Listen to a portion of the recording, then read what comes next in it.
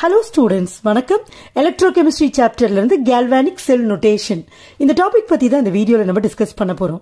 அதாவது செல் நோட்டேஷன்னா என்ன? அதில இருந்து நம்ம ஒரு செல்லை நம்மளால புரிஞ்சிக்க முடியுமா? And அந்த செல்லுல எலக்ட்ரோகெமிக்கல் ரியாக்ஷன்ஸ் நடக்கும் இல்லையா? அதுல ஆனோட் ஹாஃப் ரியாக்ஷன் இருக்கும், கேத்தோட் ஹாஃப் ரியாக்ஷன் இருக்கும். சோ இந்த ரியாக்ஷன்ஸ் எல்லாம் அந்த செல் நோட்டேஷனை யூஸ் பண்ணி நம்மளால எழுத முடியுமா? இது எல்லாம் தான் இந்த வீடியோல நம்ம டிஸ்கஸ் பண்ண போறோம். இது வந்து ரொம்ப ரொம்ப ஃபண்டமெண்டலான டாபிக்னு நான் சொல்லுவேன். பிகாஸ் இந்த செல் நோட்டேஷனை யூஸ் பண்ணி நிறைய ப்ராப்ளம்ஸ் நம்ம ஒர்க் அவுட் பண்ண வேண்டியதா இருக்கும். ஸோ அதுக்கு நம்ம செல் நோட்டேஷனை ரொம்ப தெளிவா புரிஞ்சிருக்க வேண்டிய அவசியம் இருக்கு. செல் அப்படின்னு சொல்றப்ப அதுல வந்து ஆனோட் இருக்கும், கேத்தோட் இருக்கும். ஆனோட் ஒரு சொல்யூஷன்ல டிப் ஆயிருக்கும், அதே மாதிரி கேத்தோட் ஒரு சொல்யூஷன்ல டிப் ஆயிருக்கும். இப்போ ஃபார் எக்ஸாம்பிள் பாருங்க, இது ஒரு galvanic செல் இல்லையா? இதுல வந்து பாத்தீங்கன்னா இது ஜிங்க் சல்ஃபேட் சொல்யூஷன், அதுல ஜிங்க் ராட் டிப் ஆயிருக்கு. அதே மாதிரி இந்த ப்ளூ கலர் சொல்யூஷன் இருக்கு இல்லையா, இது காப்பர் சல்ஃபேட் சொல்யூஷன், இதுல காப்பர் எலக்ட்ரோட் டிப் ஆயிருக்கு. சோ இது தனியா இருக்கு, இது தனியா இருக்கு. அதனாலதான் இது ஹாஃப் செல் சொல்றோம், இது ஹாஃப் செல் சொல்றோம். சோ இது வந்து எப்பவுமே லெஃப்ட் சைடு இருக்கிறது ஆனோடு தான். So this is called as anode half செல். இது வந்து ரைட் சைட்ல இருக்கு, இது கேத்தோட் ஹாஃப் செல். ரெண்டுமே தனியா தான் இருக்கு, but they are connected by means of a salt bridge. So இது ஒரு கேல்வானிக் செல்லுக்கு ஒரு எக்ஸாம்பிள். இந்த செல்லுல பாருங்க, zinc is in contact with zinc sulfate solution or dipped in zinc sulfate solution. இங்க பாருங்க, அதாவது ஸ்டாண்டர்ட் ஹைட்ரஜன் எலக்ட்ரோட கனெக்ட் பண்ணிருக்காங்க. சோ இத மாதிரி ஒரு செல்லுலையும் இந்த ஆனோடிக் கம்பார்ட்மெண்ட்டும் கேத்தோடிக் கம்பார்ட்மெண்ட்டும் வேற வேற மாதிரி வரும். சோ எல்லாத்துக்குமே இந்த டயக்ராமை வச்சுட்டு நம்ம வந்து அந்த செல்லை அண்டர்ஸ்டாண்ட் பண்ண முடியாது. So simple way to represent a sell R a short hand way to represent a cell is called cell notation. So cellனா இத குறிக்கும், notationனா அந்த simple short way of representation, அதுதான் இந்த notation குறிக்கும். So எந்த ஒரு டயக்ராமும் இல்லாம செல் நோட்டேஷனை யூஸ் பண்ணி நம்ம ஆனோட் யாரு, கேத்தோட் யாரு, சால்ட் பிரிட்ஜ்ல கனெக்ட் ஆயிருக்கிறது யாரு, என்னவா ஆகுறா, எவ்வளோ எலக்ட்ரான்ஸ் அந்த கன்வர்ஷன்ல இன்வால்வ் ஆகுது, அந்த செல்லோட பொட்டன்ஷியல் என்ன, அது என்ன ஸ்டேட்ல இருக்கு, கான்சென்ட்ரேஷன், பிரஷர், டெம்பரேச்சர் மாதிரி எல்லா கண்டிஷன்ஸுமே அந்த செல் நோட்டேஷன்ல இருக்கும். சோ அதை எப்படி எழுதுறது அப்படிங்கறத தான் இப்ப நம்ம பார்க்க போறோம். முதல்ல ஜெனரலா ஒரு செல்லோட செல் நோட்டேஷன் நம்ம எப்படி எழுதுறது அப்படிங்கறத புரிஞ்சுக்கலாம். சோ லெஃப்ட் சைட்ல ஆனோட தான் எழுதணும். ஆனோட் வந்து யூஸ்வலா ஒரு மெட்டலா இருக்கும் இல்லையா? இந்த மெட்டல் ராட எலக்ட்ரோட நம்ம என்ன பண்ணுவோம், ஒரு சொல்யூஷன்ல டிப் பண்ணி வச்சிருப்போம், ஒரு எலக்ட்ரோலைட்ல டிப் பண்ணி வச்சிருப்போம். அந்த எலக்ட்ரோலைட் எக்வஸ் மீடியம்ல இருக்கும். சோ எக்வஸ் மீடியம்ல யாரோட கான்டாக்ட்ல இருக்கோ அதை எழுதணும். இஃப் இதோட கான்சென்ட்ரேஷன் தெரிஞ்சிச்சுன்னா அதையும் நம்ம பிராக்கெட்ல எழுதணும். சோ இது வந்து முடிஞ்சிருச்சு. அதுதான் ஆனோட பத்தி. அதுக்கப்புறம் ரைட் சைட்ல பாத்தீங்கன்னா கேத்தோட எழுதணும். கேத்தோடு, அந்த கேத்தோட் வந்து யாரு கூட கான்டாக்ட்ல இருக்கோ அந்த சொல்யூஷனை இங்க எழுதணும். சரியா? இப்ப உங்களுக்கு ஒரு டவுட் வரலாம், இங்க முதல்ல எலக்ட்ரோட எழுதிட்டு அதுக்கப்புறம் எலக்ட்ரோலைட்டோட அயோனை எழுத போறீங்க, இங்க என்ன அயோனை எழுதிட்டு அதுக்கப்புறம் எலக்ட்ரோட எழுதுறீங்கன்னா அதுக்கு I will tell you now. Okay, நீங்க கன்ஃபியூஸ் ஆகாதீங்க. சோ இது வந்து கேத்தோடிக் பார்ட், இது வந்து ஆனோடிக் பார்ட். இது ரெண்டுமே தனியா இருக்கா? நோ இல்லையா? They are connected by means of a salt bridge. அந்த சால்ட் பிரிட்ஜை ஒரு டபுள் வெர்டிக்கல் லைன்னால இந்த மாதிரி ரெப்ரசன்ட் பண்றோம். So in general for any செல் நோட்டேஷனை எப்படி எழுதணும்னா, anode which is in contact with an ion in aqueous solution, அதே மாதிரி அந்த அயோனை எழுதணும் in aqueous medium which is in contact with cathode. சரி, அப்போ இந்த பார்ட் எல்லாம் பாத்தீங்கன்னா இது வந்து ஆனோடிக் பார்ட் இல்லையா? இது பாத்தீங்கன்னா கேத்தோடிக் பார்ட். இப்ப இங்க என்ன ரியாக்ஷன் நடக்கும்? ஆனோட்ல எப்பவுமே ஆக்சிடேஷன் தான் நடக்கும், அதாவது லாஸ் ஆஃப் எலக்ட்ரான் தான் நடக்கும் இல்லையா? ஆக்சிடேஷன். கேத்தோட்ல என்ன நடக்கும்? Gain of electron. இதெல்லாம் நம்ம செல் நோட்டேஷன்ல எழுத போறது கிடையாது, உங்களுக்கு புரியறதுக்காக நான் சொல்றேன். இது வந்து ரிடக்ஷன். இப்போ இங்க என்ன நடக்கும்னா, எலக்ட்ரோடு மெட்டல் எலக்ட்ரானை லூஸ் பண்ணிட்டு மெட்டல் அயோனா மாறும். அதனாலதான் மெட்டல்ல முதல்ல எழுதி மெட்டல் அயோனை அடுத்தது எழுதுறோம். புரியுதா? metal is going to get converted into metal ion by oxidation. அதனால அது எப்படி ஃபர்ஸ்ட் ஒரிஜினலா இருந்துச்சோ அதை முதல்ல எழுதிட்டு எப்படி கன்வெர்ட் ஆகுதோ அதை அதுக்கப்புறமா எழுதணும். இப்போ கம்மிங் டு கேத்தோட் ஏரியா, கேத்தோட்ல என்ன நடக்குது? கெயின் ஆஃப் எலக்ட்ரான் நடக்குது. அப்ப யாரோ ஒருத்தர் எலக்ட்ரானை வாங்கிக்கிறாங்க. அந்த யாரோ ஒருத்தர் யாரு? அந்த சொல்யூஷன்ல, எக்வஸ் சொல்யூஷன்ல இருக்கிற மெட்டல் அயான். ஸோ இங்க யார் இருக்கிறாங்களோ அவங்க எலக்ட்ரானை வாங்கிட்டு மெட்டலா மாறி கேத்தோட்ல டெபாசிட் ஆவாங்க இல்லையா? ஸோ இங்க என்ன கன்வர்ஷன் நடக்குது? Metal ion is getting reduced to metal. அதனால தான் அது ஒரிஜினலா என்னவா இருந்துச்சோ அதை முதல்ல எழுதணும். எது என்னவா கன்வெர்ட் ஆகுதோ அதை அதுக்கப்புறம் எழுதணும். அதனால கேத்தோட் பின்னாடி வந்துடுது. இங்க ஆனோடு அயானா மாறுது, அதனால ஆனோட் ஃபர்ஸ்ட் இருக்கு. இங்க அயானு கேத்தோடா, அதாவது மெட்டலா டெபாசிட் ஆகுது, சப்ஸ்டன்ஸா டெபாசிட் ஆகுது, அதனால கேத்தோட பின்னாடி எழுதுறோம். புரியுதா? So sell notation is a shorthand representation of a cell. Okay? So உங்களுக்கு என்ன புரிஞ்சிருக்கணும்? ஆனோட் எப்பவுமே ஆனோடிக் பார்ட் ஃபர்ஸ்ட் இருக்கும், கேத்தோடிக் பார்ட் அதை ஃபாலோ பண்ணும். இந்த single vertical line face boundary, ஃபேஸ்னா இது சாலிடா இருக்கும், இது லிக்விட் இல்லையா? ஸோ ஃபேஸ் பவுண்டரியை டினோட் பண்றது தான் இந்த சிங்கிள் வெர்டிக்கல் லைன். அதே மாதிரி தான் இது எக்வஸ் மீடியம்ல இருக்கும், இது சாலிடா இருக்கும். ஸோ ரெண்டுத்தோட ஃபேஸ் பவுண்டரியை இது ரெப்ரசென்ட் பண்ணும். வேறஸ் இந்த double vertical line salt பிரிட்ஜை represent பண்ணும். அண்ட் இந்த செல்லோட பொட்டன்ஷியலை இங்க E0 அப்படின்னு போட்டு இந்த எண்டில் கொடுத்துருவாங்க. ஓகே, ஸோ இதுதான் ஒரு ப்ராப்பர் செல் நோட்டேஷன். ஸோ இப்போ நான் சொன்னது தான் நம்ம டெக்ஸ்ட் புக்கில் இந்த மாதிரி ஒரு பாக்ஸில் கொடுத்துருக்குறாங்க. டெக்ஸ்ட் புக்கை ஓப்பன் பண்ணி பாருங்க, உங்களுக்கு எல்லாமே கிளியராக புரியும். ஆனால் இங்கே ஒரு எக்ஸாம்பிளை எடுத்துட்டு அந்த செல் நோட்டேஷனை எழுதியிருக்காங்க. ஸோ நம்மளும் அது மாதிரி எழுதலாம். இந்த கேல்வானிக் செல்லுக்கு தான் நம்ம எழுத போறோம். ஓகே, பாருங்க, இதை எந்த விதமும் மனப்பாடம் பண்ணாம எந்த விதமான கேல்வானிக் செல்லுக்கும் நம்ம எழுதுற அளவுக்கு ப்ரிப்பேர்டா இருக்கணும். இப்போ நம்ம செல் நோட்டேஷன் கொடுத்திருந்தாலும் ரைட்டு, இல்ல நாமளா எழுதணும்னாலும் எழுதலாம். இப்போ இது ஆனோடு, இது கேத்தோட், இது உங்களுக்கு தெரியும் இல்லையா? இப்போ இங்க ஆனோட்ல பாருங்க ஜிங்க் எலக்ட்ரோடு இருக்கு, ஜிங்க் சல்ஃபேட் எக்வஸ், இது ஜிங்க் சல்ஃபேட் சொல்யூஷன். பாருங்க ஆனோட தான் நம்ம ஃபர்ஸ்ட் எழுதணும், ஜிங்க் எலக்ட்ரோட். ஸோ ஆனோட எழுதுன ஜிங்க் எழுதிட்டேன்னா, ஜிங்க்கும் இந்த சொல்யூஷனும் ஃபேஸ் பவுண்டரி இருக்குல்ல, இது சாலிட், இது லிக்விடு, அதனால சிங்கிள் வெர்டிக்கல் லைன். இப்போ எக்வஸ்ல என்ன அயான்ஸா இருக்குன்னு பார்க்கணும். ஏன்னா ஜிங்க் ஆக்சிடைஸ் ஆக போகுது. Zinc is getting oxidised to zinc 2+ ions. So சொல்யூஷன்ல Zn2+ ions இருக்கும், எக்வஸ் மீடியம்ல இருக்கும். கண்டிப்பா இந்த எக்வஸ் அப்படிங்கறத நம்ம சொல்லணும். அதே மாதிரி இந்த ஜிங்க் எலக்ட்ரோடும் சாலிட் அப்படிங்கறத சொல்லணும். ஓகே, அதுக்கப்புறமா இவ்வளவுதான், மேக்ஸிமம் இவ்வளவுதான் எழுத முடியும். அதுக்கப்புறம் டபுள் வெர்டிக்கல் லைன், இந்த ஆனோடிக் கம்பார்ட்மெண்ட்டும் கேத்தோடிக் கம்பார்ட்மெண்ட்டும் கனெக்ட் ஆயிருது by means of salt bridge. அதை ஒரு டபுள் வெர்டிக்கல் லைன்னால நம்ம ரெப்ரசென்ட் பண்றோம். அடுத்தது பாருங்க, நம்ம எங்க போகணும்? Cathodic part. இதுதானே கேத்தோடிக் ஹாஃப் செல்லு. ஸோ இதுல யார் இருக்கா? காப்பர் அயான்ஸ் இருக்கு, Cu2+ அயான்ஸ். இந்த பிரவுன் கலர்ல இருக்கு பாருங்க, இது காப்பர் கேத்தோடு. அப்ப இங்க என்ன ரியாக்ஷன் நடக்கும்னா Cu2+ கேத்தோடுல கெயின் ஆஃப் எலக்ட்ரான் தானே.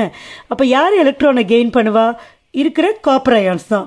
ஸோ Cu2+ அயான்ஸ் எக்வஸ் மீடியம்ல இருக்கு, அது என்னாவது எலக்ட்ரான்ஸை கெயின் பண்ணிட்டு காப்பரா மாறும், which is a solid. So இது காப்பர் கேத்தோடு, இது அங்க இருக்க காப்பர் அயான்ஸ். ஓகே, அது கான்டாக்ட்ல இருக்க அயான்ஸ். ஸோ இவங்களை ரெண்டு பேரையும் பிரிக்கிற ஃபேஸ் பவுண்டரி இது. So this is the sell notation for this galvanic sell. And முக்கியமா இந்த செல்லோட ஸ்டாண்டர்ட் EMF நம்ம சொல்லணும். அதை இந்த எண்டில் சொல்லலாம்.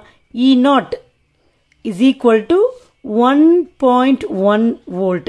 அப்போ இதை பார்த்தாலே இந்த செல்லோட EMF எதுன்னு தெரிஞ்சிடும். ஸோ இந்த கேல்வானிக் செல்லோட செல் நோட்டேஷன் இதுதான். பாருங்க, இந்த டயக்ராம் பார்க்கறத விட, ஓகே, இந்த டயக்ராம் பார்க்கறத விட இந்த செல் டயக்ராம்ல இருந்து, அதாவது இந்த செல் நோட்டேஷன்ல இருந்து யார் ஆனோட், யார் கேத்தோட், என்ன ரியாக்ஷன் நடக்குது, எவ்வளவு எலக்ட்ரான்ஸ் இன்வால்வ் ஆகுது, எல்லாத்தையுமே நம்மளால அண்டர்ஸ்டாண்ட் ஆக முடியும். உங்களுக்கு அண்டர்ஸ்டாண்ட் ஆகுதா? இப்போ ஒரு செல்லுக்கு செல் நோட்டேஷன் மட்டும் கொஸ்டின்ல கொடுத்துடுறாங்க. அப்போ அதில் ஆனோடிக் ஹாஃப் செல் யாரு, கேத்தோடிக் ஹாஃப் செல் எது, அங்கே என்ன ஹாஃப் ரியாக்ஷன்ஸ் நடக்குது அப்படிங்கிறத எழுதணும். இப்போ நம்ம தான் இந்த செல் நோட்டேஷனை எழுதணும். ஸோ இது நமக்கு புரிஞ்சிருக்கும். ஸோ இந்த செல் நோட்டேஷன்லேருந்து நம்ம அங்கே நடக்கிற ஹாஃப் ரியாக்ஷன்ஸை எழுதலாம். ஸோ இங்கே பாருங்க, எந்த ரியாக்ஷனையுமே நம்ம மனப்பாடம் பண்ணி எழுதல, பேஸ்ட் ஆன் செல் நோட்டேஷன் தான் நம்ம எழுத போகிறோம். பாருங்க, ஆனோட்ல அட் ஆனோட் என்னென்ன ரியாக்ஷன் நடக்குது. ஸோ இதுதான் ஆனோட் எக்ஸ்ட்ரீம், லெஃப்ட்ல இருக்கிறது தான் ஆனோடுன்னு நமக்கு தெரியும். ஆனோட்ல பாருங்க நமக்கு எதுவுமே தெரியல, பட் செல் நோட்டேஷனை யூஸ் பண்ணி நான் எப்படி எழுதுறேன்றதை கவனிங்க. ஜிங்க் என்ன ஆயிடுச்சு, ஜிங்க் 2+ ஆயிடுச்சு. ஸோ ஜிங்கா என்ன ஸ்டேட்ல இருக்கு, எஸ்ஸா இருக்கா, என்னவா மாறுது, Zn2+ இருக்கா. ஸோ பாருங்க, செல் நோட்டேஷன்ல இருந்தா நான் எழுதுறேன். நமக்கு ஆல்ரெடி தெரியும், அது வேற இருந்தாலும் நம்ம செல் நோட்டேஷனை பார்த்து எழுதுறோம். எக்வஸா மாறுது. இப்போ ஜிங்க் 2+ மாறுதுன்னா இதுதான் நீங்க புரிஞ்சுக்கிட்டு நீங்களா எழுத வேண்டியது. அப்போ 2 எலக்ட்ரானை அது கொடுத்துருக்கணும் இல்லையா, 2 எலக்ட்ரானை அது கொடுத்துருச்சு. ஸோ இதுவும் நமக்கு தெரியும், பிகாஸ் ஆனோட்ல எப்போவுமே என்ன ரியாக்ஷன் நடக்கும், ஆக்சிடேஷன் நடக்கும். ஆக்சிடேஷன்னா லாஸ் ஆஃப் எலக்ட்ரான் இல்லையா. ரைட், இப்போ இங்கே என்ன ரியாக்ஷன் முடிஞ்சு போச்சு. இப்போ கேத்தோட்ல என்ன ரியாக்ஷன் நடக்குது. அட் கேத்தோட் பாருங்க, அட் கேத்தோட் நமக்கு தெரியும் அங்கே என்ன ரியாக்ஷன் நடக்கும், reduction. ரிடக்ஷன்னா gain of electron. So பாருங்க, செல் நோட்டேஷனை பாருங்க, கேத்தோடிக் பார்ட்டில் பாருங்க, Cu2+ என்ன ஆகுது, Cu ஆகுது. அப்படியே எழுதுங்க, Cu2+ எதில் இருக்கு, எக்வஸ் மீடியமில் இருக்கு. எப்போவுமே அயான்ஸ் வந்து சொல்யூஷனில் தான் இருக்கும். ஸோ அதெல்லாம் நமக்கு நல்லா தெரிஞ்சிருக்கணும். இது என்ன ஆகுது, Cuவா மாறுது. So this is getting converted into Cu. அங்கே நடக்கிற ரியாக்ஷன் அதுவாக தான் இருக்கும். ஸோ என்ன ஆகுனா, இந்த 2 எலக்ட்ரான்ஸை இது வாங்கிக்கும் சரியா. இது வந்து சாலிட். இந்த 2 எலக்ட்ரான்ஸை இது வாங்கிட்டு Cu2+ வாங்கிட்டு Cuவா ஆகும். அதுதானே, ஆனோட்ல இருந்து எலக்ட்ரான்ஸ் புல் அவுட் ஆகும், கேத்தோட்ல எலக்ட்ரான்ஸ் புஷ் ஆகும். புரியுதா, இங்க புல் அவுட், இங்க புல்ட் இன், இங்க இருந்து வெளியில வரும், இங்க இது அட்ராக்ட் பண்ணிக்கும். ஓகே, ஸோ இதுதான் அங்கே நடக்கிற 2 ரியாக்ஷன்ஸ். இப்போ நெட் ரியாக்ஷன் என்ன நடக்குதுன்னு பார்க்கலாம். லெஃப்ட் அண்ட் ரைட்ல காமனாக இருக்கிறத கேன்சல் பண்ணிடலாம். 2 எலக்ட்ரான்ஸ் காமனாக இருக்கு, கேன்சல் பண்ணிட்டேன். இப்போ ஆட் பண்ணலாம். பாருங்க, Zn எஸ் இருக்கா மேலே, ப்ளஸ் இந்த சைடில் மட்டும் ஆட் பண்ணுங்க, Cu2+ எக்வஸ் முடிஞ்சிச்சா, கிவ்ஸ் இந்த பக்கம் Zn2+ எக்வஸ் plus copper S. Okay, அப்போ Zn வந்து Zn2+ ஆகும், Cu2+ வந்து Cuவாகவும் இந்த ரியாக்ஷனில் கன்வெர்ட் ஆகியிருக்கு. ஸோ ஒரு செல் நொட்டேஷன்லேருந்து இதுதான் இல்லையா, செல் நொட்டேஷன்லேருந்து நம்ம anode half reaction, cathode half reaction, net செல் ரியாக்ஷன் 3த்தையும் எழுதியிருக்கிறோம். இப்போ நம்ம என்ன பண்ண போகிறோம்னா, புக்கில் இருக்கிற ஒரு ஒர்க் அவுட் எக்ஸாம்பிள், ஒரு நெட் செல் ரியாக்ஷனை கொடுத்துட்டாங்க. இந்த நெட் செல் ரியாக்ஷனை பேஸ் பண்ணி நம்ம செல் நோட்டேஷனை எழுதணும், ஆனோட் ஹாஃப் ரியாக்ஷன் எழுதணும், கேத்தோட் ஹாஃப் ரியாக்ஷனை எழுதணும். ஸோ இந்த 4 லைன்ஸுமே கொஷின் பார்த்தா ஏதோ பெருசாக பயமாக இருக்க மாதிரி இருக்கு இல்லையா, பட் ஒன்றுமே இல்லை, ரொம்ப ரொம்ப ஈஸி. பிகாஸ் அந்த ஆன்சருக்கு தேவையான அத்தனை க்ளூ ஹிண்ட் எல்லாமே இந்த கொஷின்லேயே இருக்கு, அதை நம்ம புரிஞ்சுக்கணும். இப்போ நம்ம என்ன எழுத போறோம்னா, முதல்ல ரைட் ஹாஃப் ரியாக்ஷன் சொல்லியிருக்காங்க, ஆனோட் ஹாஃப் ரியாக்ஷன் எழுதலாம், கேத்தோட் ஹாஃப் ரியாக்ஷன் எழுதலாம். So at anode at cathode இதை நீங்கள் பார்க்காமலே எழுதிருவீங்க. ஆனோடில் ஆக்சிடேஷன் நடக்கும் அப்படின்றது நமக்கு தெரியும், ஸோ அதை ப்ராக்கெட்டில் எழுதிருங்க. வேற கேத்தோடில் ரிடக்ஷன் தான் நடக்கும், ஸோ அதையும் நம்ம ப்ராக்கெட்டில் எழுதிடலாம். இப்போ ஈக்குவேஷன் எழுதலாம். ஈக்குவேஷன் பாருங்க, ஆனோட்ல லாஸ் ஆஃப் எலக்ட்ரான் நடந்திருக்கும். அப்போ இந்த 4 பேர்ல, அதாவது முக்கியமாக இந்த 2 பேர்ல எங்க எலக்ட்ரான் லூஸ் ஆயிருக்கும் பாருங்க, சிஆர் தான் எலக்ட்ரானை லூஸ் பண்ணிருக்கு. ஏன்னா சிஆர் தான் Cr3+ கன்வெர்ட் ஆயிருக்கு. ஸோ சிஆர் ஓகே, சிஆர் சாலிடா இருக்கு, இது என்னவாகுது Cr3+ ஆகுது. ஓகே, இப்போ இதை வந்து நான் எதுல இருந்து எழுதியிருக்கேன், கொஸ்டின்ல இருந்தே தான் எழுதியிருக்கேன், எக்வஸ்ன்னு எழுதியிருக்கேன். ரைட், அப்போ 3+ வருதுன்னா இங்க எத்தனை எலக்ட்ரான்ஸ் ரிலீஸ் ஆயிருக்கும், 3 எலக்ட்ரான்ஸ் போயிருக்கும். ஓகேவா, இப்போ அடுத்தது பாருங்க, Cu2+ பார்த்தீங்கன்னா என்னவா இருக்கு, Cu2+ Cuவா இருக்கு, கொஸ்டின்ல இருக்கு. ஸோ நான் என்ன எழுதுறேன், Cu2+ எழுதுறேன், எக்வஸ் அதை எழுதுறேன், அது என்னவாகுது Cuவா ஆகுது. நீங்க இதை எழுதுறப்ப கூட ஒரே அந்த ஸ்பீஷீஸ் ஒரே மாதிரி இருக்கணும். சிஆர்னா சிஆர் அதை தான் எழுதணும். சியூனா சியூ. ஸோ சிஆருக்கு சியூவும் சியூவுக்கு சிஆருன்னு ஃபண்டமெண்டலே தெரியாமல் கன்ஃபியூஸ் பண்ணிக்கக்கூடாது. ஆனோடில் ஒரே மெட்டல் ஆட்டம் அதோட அயான்ஸ் தான். ஒரு Cr3+ தான் கன்வெர்ட் ஆகுது. கேத்தோடு Cu2+ Cuவாக தான் கன்வெர்ட் ஆகும். அப்போ Cu2+ என்ன பண்ணும்? it should have gained electrons. So 2+ இருக்கா, 2 எலக்ட்ரான் தான் அதுக்கு தேவைப்படும். ஸோ 2 எலக்ட்ரான்ஸை வாங்கிட்டு Cuவா ஆயிடும். பட் இது ரெண்டுமே ஒரே செல்லில் நடக்குது. இது ஒரு ஹாஃப் செல், இது ஒரு ஹாஃப் செல். ஆனால் பாருங்கள், இங்கே 3 எலக்ட்ரான்ஸ் ரிலீஸ் ஆகுது, இங்கே 2 எலக்ட்ரான்ஸ் ரிலீஸ் ஆகுது. ஸோ எப்போவுமே number of electrons last will be equal to number of electrons gained. அப்போ இங்கே லூஸ் ஆகிற எலக்ட்ரான்ஸும் இங்கே கெயின் ஆகிற எலக்ட்ரான்ஸும் சேமாக இருக்கணும். அதனால் ஈக்குவேஷனை எலக்ட்ரான் சேமாக வர்ற மாதிரி நம்ம பேலன்ஸ் பண்ண போகிறோம். அப்போ பாருங்கள், இப்போ இது வந்து 3 இருக்குது, இது வந்து 2 இருக்குது. எலக்ட்ரான் சேம் ஆகணும்னா இந்த 3-ஐ 2ஆல் பெருக்கணும், இந்த 2-ஐ 3ஆல் பெருக்கணும். ஸோ அந்த மாதிரி மல்டிப்ளை பண்ணுறப்ப எலக்ட்ரானை மட்டும் மல்டிப்ளை பண்ணக்கூடாது, என்டையர் ஈக்குவேஷனை மல்டிப்ளை பண்ணணும். ஸோ நான் என்ன பண்ணுறேன் பாருங்கள், Cr S gives Cr3+ aqueous plus 2ஆல் நான் மல்டிப்ளை பண்ணுறேன். அப்போ இதை 2ஆல் மல்டிப்ளை பண்ணும், இதை 2ஆல் மல்டிப்ளை பண்ணும், இது 2 3s are 6 எலக்ட்ரான் ஆகிடும். ஓகே, அதே மாதிரி இந்த ஈக்குவேஷன் என்ன பண்ணணும், நம்ம 6 வரணும்னா 3ஆல் மல்டிப்ளை பண்ணணும். அப்போ சேம் ஈக்குவேஷனை நான் எழுதுறேன். Cu2+ aqueous ப்ளஸ் எத்தனை எலக்ட்ரான்ஸ் வரும், 6 எலக்ட்ரான்ஸ் இல்லையா, இங்கேயும் 6 எலக்ட்ரான்ஸ் வரணும். gives Cus. இப்போ இதை வந்து 3ஆல் மல்டிப்ளை பண்ணோம்னா இது ரெண்டுத்தையும் என்டையர் ஈக்குவேஷனையும் மல்டிப்ளை பண்ணணும். அப்போ இதுவும் 3 ஆகிடும், இதுவும் 3 ஆகிடும். ஓகே, இப்போ இந்த ரெண்டு பேலன்ஸ்டு ஈக்குவேஷனை மட்டும் நம்ம ஆட் பண்ண போகிறோம். அதுதான் நெட் செல் ரியாக்ஷன்.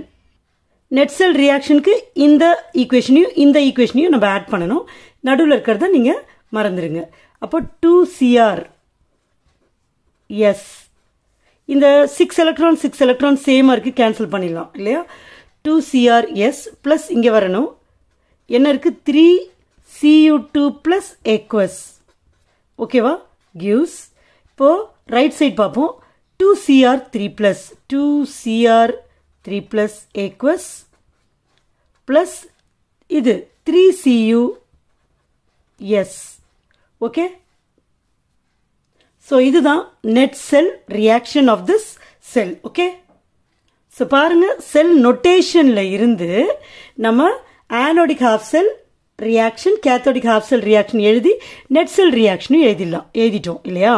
ஸோ செல்லை வந்து டிஸ்கிரைப் பண்ண சொல்கிறாங்க. அப்போ நமக்கு ஆனோட் யாரு, குரோமியம். கேத்தோட் யாரு, காப்பர். குரோமியம் யார் கூட காண்டாக்டில் இருக்குது, குரோமியம் 3+ அயான்ஸ் இருக்கிற சொல்யூஷன் கூட காண்டாக்டில் இருக்குது. காப்பர் யாரோட காண்டாக்டில் இருக்குது, எந்த சொல்யூஷனில் டிப் பண்ணி வச்சுருக்காங்க, Cu2+ அயான்ஸ் இருக்கிற ஏதோ ஒரு சொல்யூஷனில் டிப் பண்ணி வச்சுருக்காங்க. இந்த ரெண்டு ஹாஃப் செல்லும் என்ன பண்ணியிருக்கு, they are connected by salt bridge. So இதுதான் இந்த செல்லோட description. Okay, so hope you understand this topic. Thank you.